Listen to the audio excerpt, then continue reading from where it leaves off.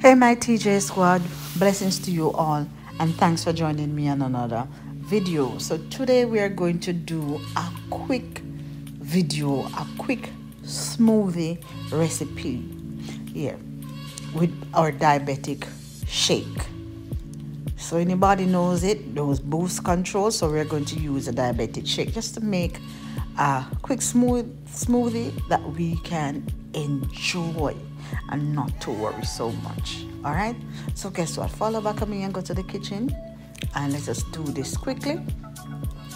Yes, so here we have some strawberries that I have already washed, clean and cut.